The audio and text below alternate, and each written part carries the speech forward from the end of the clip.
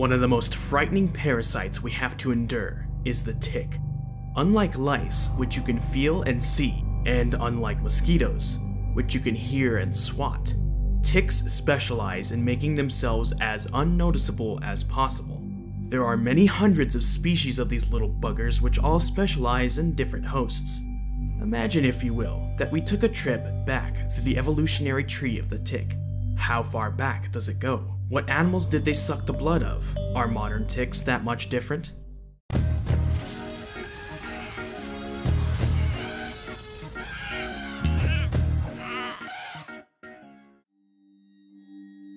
Ticks have been one of the many scourges of humankind since the very beginning of the written word. Of course, they were bugging the hell out of our species and our relatives for millions of years before that, but that's beside the point. The little hacksaw-carrying arachnids and the diseases they bring with them have been recognized since ancient times. Earliest references to these critters date back to the ancient Egyptians, with a papyrus scroll referencing a fever brought on by the little hitchhiker. There are references dating back to ancient Greece among Homer's works, including a brief cameo by dog ticks. Ticks have long been associated with disease, but it wasn't until the late 19th century that the magnitude of the situation was understood. The discovery of the origin of the Texas fever pathogen in livestock tick bites was what really hit it home. They presently rank in as the second largest vector of human diseases in the world, only playing second fiddle to the humble mosquito. Despite its silver medal, it does hold the gold for most important disease vector in North America. You may be familiar with the tick. You in what army, Pinko? Knock it off! Shoot, not that tick. Right one. But I can guarantee there's plenty for us to learn about these awesome, yet extremely awful blood beasts. Meet the ticks. Ticks are what is known as obligate hematophagous ectoparasites. Obligate means they are restricted to their mode of life. Their mode of life, the hematophagous part, is that of a bloodsucker. They subsist entirely on blood from other animals. They're considered ectoparasites because they latch onto their hosts from the outside. This is one of two modes of life a parasite can have. The other is endoparasitism. This is when the parasite enters and lives in the host's body, like the fungus that kills cellar spiders, and the worms which control snails. As it stands, ticks belong to the order Ixodyta. This group contains about 900 species of ticks, differing mostly in color, hardness, and host preference. Ixodyta is split into three living families: Argacidae, the soft ticks; Ixodidae, the hard ticks; and Nutalielidae. Hard ticks are the ones you are probably most familiar with. They have a distinctive shell-like exoskeleton shield covering their backside. See this little circular hat-like thing here? That's the shield. It's called a scutum. This structure is used for protection and is one of the main characteristics used to tell the difference between hard and soft ticks. Male hard ticks have a much larger scutum, which covers most of their backs, while females have a smaller one, so their bodies can stretch to hold more blood. The other characteristic which sets the hard ticks apart is the mouth parts. See the little bits poking out of the front here? That's not their head, it's their mouth parts. Since ticks conduct the delicate procedure of stealing your blood, they need to do it in the most painless and least noticeable way possible. The mouth parts are collectively termed the capitulum. The capitulum is composed of 5 parts. These bulbous dingleberries are called the palps. The palps are used to help locate nearby hosts and protect the even nastier bits.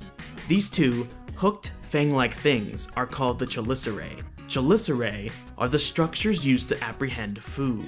They are a main characteristic of the group Chelicerata, containing arachnids, horseshoe crabs, the extinct eurypterids, sea spiders, and our tick friends.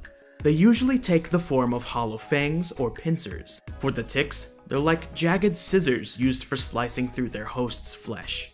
The third mouth part is this centerpiece right here, the hypostome. The hypostome, as its barbed and dangerous appearance would suggest, is the main tool the tick uses to suck down blood. The teeth to either side of the hypostome point backwards like a fishhook to make it harder to take out of the host. The next group, the soft ticks, or Argacidae, are different from the hard ticks in a few key ways. They're called soft ticks because they lack the hard scutum shield of the ixodid ticks. In its place is a soft leathery disc covering their backsides. Another major difference is the placement of the mouthparts. While the hard ticks have their mouthparts sticking out the front, soft ticks have theirs placed directly underneath their bodies. This makes it difficult to impossible to see their mouthparts unless you turn them upside down. Their lack of armor can indicate their preferred host type. The armor of the hard ticks allows them to attach to just about any group of animals, while the soft ticks are relegated to birds, reptiles, and other animals without a lot of integument to get in the way. The third group, the Nutaliellidae, contains one genus and one species, Nutaliella namaqua. This species is different from the other groups by containing a mixture of features. They have soft bodies, but a small scutum-like shield near their heads. They lack setae, the hair-like structures used by some ticks, but mostly other arachnids and insects to sense the world around them. They are endemic to southern Africa and feed on a variety of reptiles and birds, and a few mammals. Many researchers have found the Nutalia to contain the most primitive characteristics of all living ticks. This likely points to it representing a similar form to the common ancestor to all living ticks.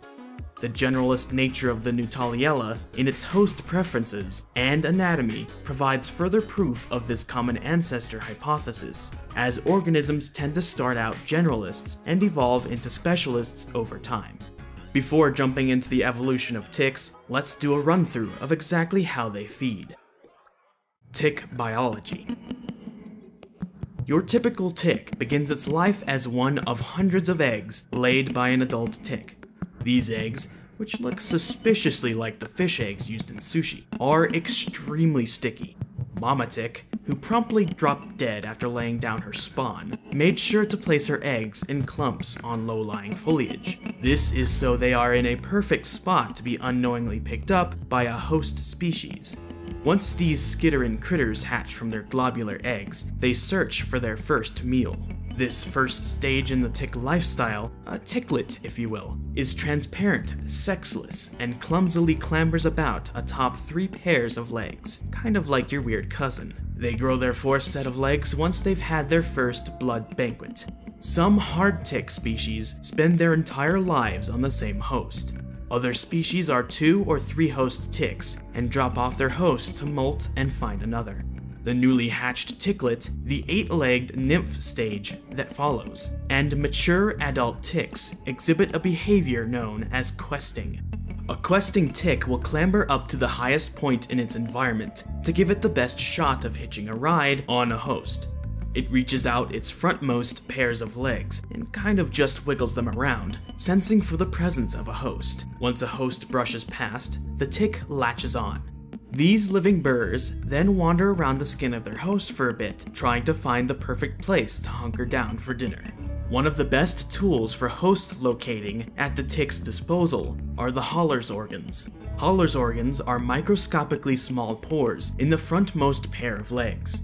The pores hold a forest of even smaller setae. These hairs act together with the pore they rest in to smell the heat, humidity, air disturbance, and carbon dioxide emissions of a host. If these feet noses don't work, the tick can always just use its big ol' eyes.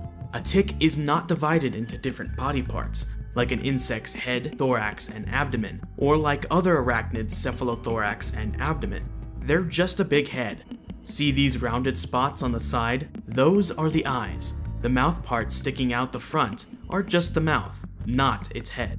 What's even wackier is that these eyes allow the outwardly simple tick to see color, light, and motion. Even though they don't look like they're registering everything in their environment, ticks can totally just straight up see you, staring longingly at your supple, blood-filled dermis.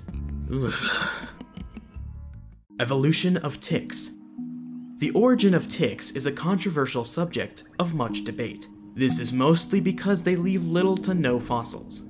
A teeny arthropod made of chitin, hemolymph, and agony doesn't exactly have what it takes to become fossilized, except under extremely pristine conditions. Fossilization is a rare event. It allows the preservation of evidence of past life. There are many different methods by which an organism might become fossilized. When it comes to vertebrates, their hydroxyapatite skeletons simply get replaced by minerals, which dissolved into groundwater. This is the main way by which they end up fossilized, but not the only way. Invertebrates, with their lack of hard bony structures, have a much harder time of becoming etched into the fossil record. Some, like mollusks, have calcite-based shells to protect themselves. These are easy to fossilize and sometimes remain completely unchanged within a rock. Arthropods have a harder time of it. You can more easily get fossils of marine animals, like trilobites, replaced by another mineral. But land arthropods are even harder to fossilize. The best resolution for arthropods is via amber fossilization. Amber starts out as a sticky resin, which oozes from coniferous trees when they're wounded. It easily captures small critters and encapsulates them in a quickly hardening natural polymer. As it hardens and falls away from the tree, it must become covered in sediments, like your average fossil, to escape decay. Despite their minute presence in the fossil record, there's still a presence. There are now over a dozen specimens of fossil amber, which preserve the bodies of ticks in 3D exactly where they fell. There's also a preserved tick from the auditory canal of a woolly rhinoceros ice mummy.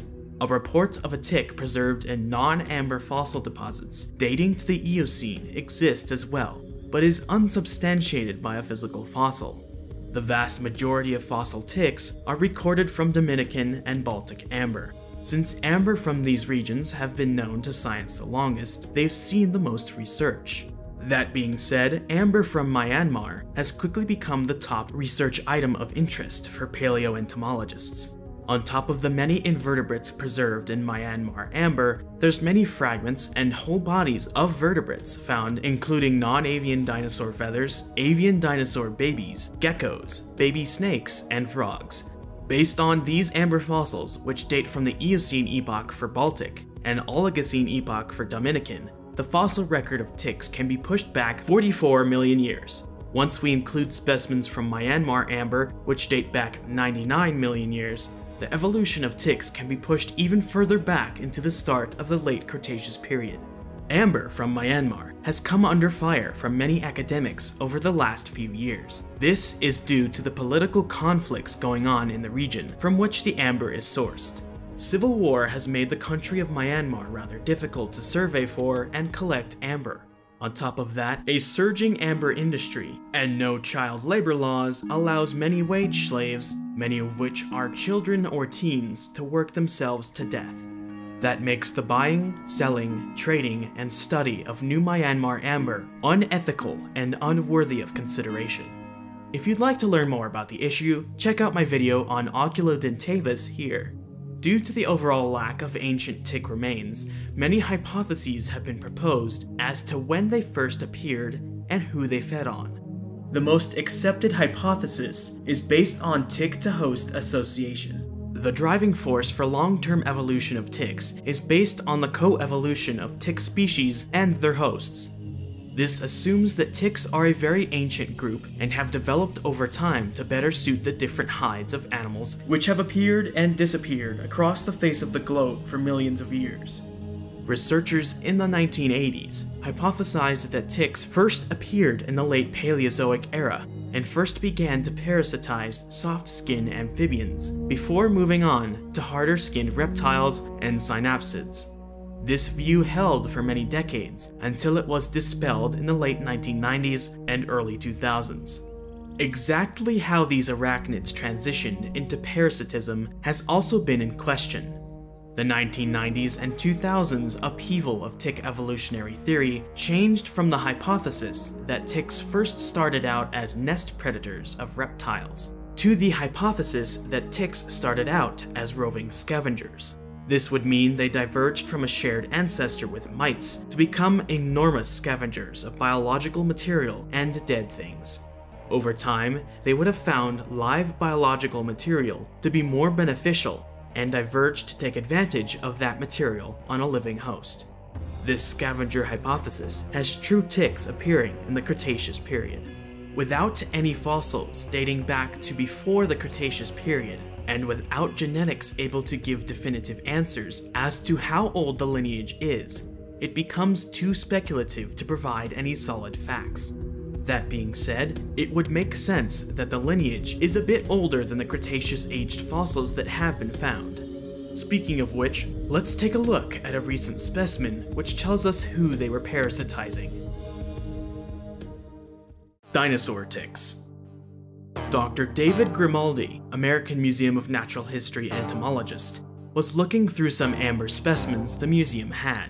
Dr. Grimaldi and colleagues realized the specimens contained both several bodies of ticks and dinosaur feathers. The amber comes from Myanmar, meaning it dates to around 99 million years ago. 5 ticks were preserved in the orangey substance. They included a nymph, or ticklet if you will, an engorged adult tick, and 2 adults covered in beetle hair.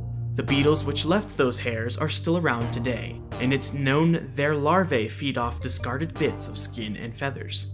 The adults are covered in protective hairs which slough right off as a defense, which creates mats of hairs in nests of modern dinosaurs. These nasty hairs stick to anything which visits the nest. The presence of these hairs proves the ticks were infesting a dinosaurian nest. The feathers in the amber were found to be too primitive to belong to avian dinosaurs, which were alive at the time the amber encased the ticks. This means the feathers were non-avian dinosaur in origin.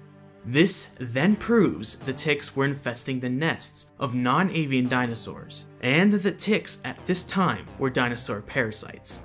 This find indicates 2 important things. First, it provides new evidence that dinosaurs raised their young in nests. Second, it suggests Cretaceous-aged dinosaurs had to deal with parasites like ticks. The first thing about nests already had a lot of evidence to back it up, but more is always welcome, as it helps to reinforce what was already considered fact. These specimens are the first concrete evidence of ancient host-parasite relationships between ticks and dinosaurs. It was always hypothesized or speculated that ticks were around in the Cretaceous, and that they must have sucked dino blood, but it never had any evidence. This specimen is essentially the smoking gun, the killer, and the victim together at the crime scene. One of the ticks, which was entangled in the dinosaur feather, belongs to an already known species, Cornupalpatum burmanicum. This tick belongs to the still-living Exodidae family, making it a hard tick. Its features are very similar to the black-legged ticks which cause Lyme disease today. 2 of the preserved ticks, one engorged with blood and one not, are a completely new species, unlike those alive today. They were named Dinocroton draculae, meaning Dracula's terrible tick, for obvious reasons. They aren't at all like the hard ticks of the Exodidae. They have a soft porous covering on their backs like the soft ticks, mouthparts which protrude from the front of their bodies like hard ticks, and no scutum shield over their backs at all. This makes them more similar to the Nuttallelid ticks, which are still alive, but are different enough to warrant their own new family, the Dinocrotonidae. The fully engorged tick shows an 8-fold increase in body volume. This means this species fed quite quickly. Makes sense if you're parasitizing dinosaur hatchlings. Unfortunately, it's impossible to analyze the blood inside the tick, as it was only partially immersed in the tree resin before fossilization completely replaced the body contents with minerals. Ancient ticks were just as likely to spread diseases among the dinosaurs as they are today with us. Dinosaurs, especially the young or more bird-like species, would have been easy targets. There are many species of ticks alive today which invade the nests of birds and mammals to make an easy meal out of soft-skinned, hairless or near-hairless young. The lost fossil tick of the Green River. The first fossil of a tick, or tick-like arachnid, was described in 1885 by paleontologist and entomologist Samuel Scudder. His report includes illustrations of what is described as a fossil from the Eocene-aged Green River Formation in Wyoming. It was given the name Ixodes tertiarius, and was briefly described in the initial report. According to a paper written by Dr. Jason Dunlop of the Museum for Naturkunde, the fossil is lost. Images or mention of the fossil's location could not be found, and the only thing left of its existence is a poorly defined illustration. This original illustration excludes many of the characteristics which would help identify it as part of the modern tick genus, which Sam Scudder had done in his report 135 years ago. Dr. Jason Dunlop went to some lengths to find the specimen by contacting a line of different people attached to Scudder's work. This started with the A.S. Picard collection, which Sam Scudder had mentioned his tick fossil belonged to. Dr. Alpheus Picard was a professor at Brown University in the late 1800s in the fields of paleontology, entomology, zoology, and geology. Dr. Jason Dunlop's inquiries to the university turned up 0 ticks. Reportedly, the specimen may have made its way to Harvard University. A journey to this institution uncovered an empty box in their collections which read, Ixodes tertiarius, Scudder, Zittel, Handbook, 1885, Figure 906. Connected to this label is an entry in the Harvard fossil database, but no fossil. A few more trials and errors led from Harvard back to Brown. Turns out, many of the specimens in Dr. Alpheus Picard's collection were used as teaching material at Brown University for countless decades, many of which were important holotype specimens of incredibly rare insect fossils. Once this was realized, many were taken out of the classroom and saved for study, but the tick was not among them. First fossil ticks. Many specimens of woolly rhinoceros ice mummies have been found since 1776. One of them preserved a tick which had been sucking its blood at the time of death. This tick came from the auditory canal, the passageway between outer and middle ear. The process of mummification makes this specimen probably of the still-living species Dermacentor reticulatus, the best preserved prehistoric tick known. A specimen of Eocene-aged amber from the Baltic region of Europe contains a single unfed adult female tick. It represents the oldest member of the hard tick group, Ixodidae.